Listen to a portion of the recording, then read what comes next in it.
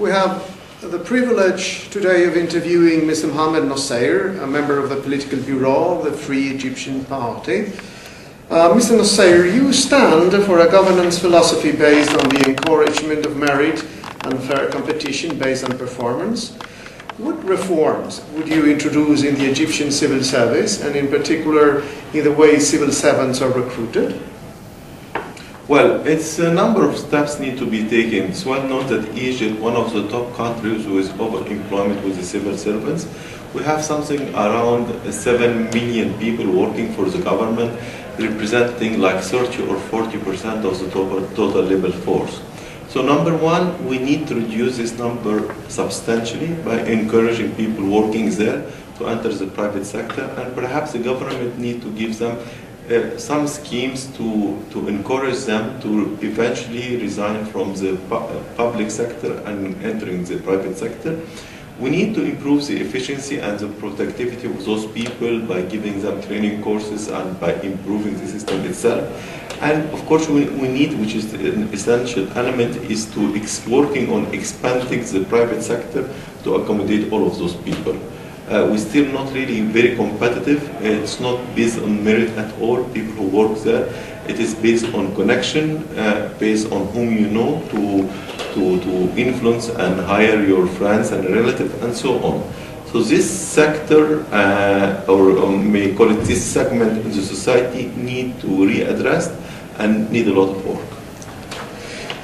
You are in favor of a civil state. Do you think the Turkish model would be suitable for Egypt? Well, I think we should establish our own model, which is depend very much on basic democracy system worldwide. I'm not really pro the Turkish model. I am pro of good political structure, fair and free election. Democracy is not only about election, it's about rule of law, it's about empowering independent institutions, it's about independent media, which does not happen in Egypt till now. What only happens is relatively good election, but the other component of the democracy system is not there. So let us visit them again, let's make sure that all the components working well, and let's forget about copying Turkish model or other countries' models. Do you have any comments on the current state of affairs in Egypt?